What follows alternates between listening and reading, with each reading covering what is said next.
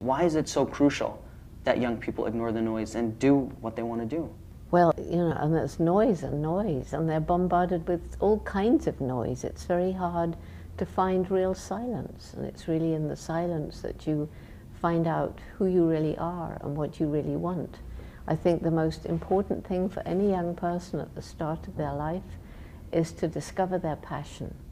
And until you discover your passion, you're led astray in all kinds of different paths, which may not lead to a place that you actually want.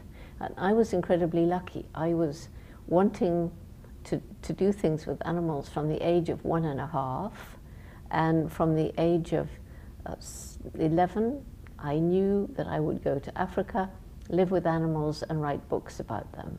So that was what I always wanted to do, and I didn't get there straight away, but that's something really important for young people to understand, that, you know, you may not have the wherewithal, you may not be able to, you may not have the skills to go directly to where your heart is sending you.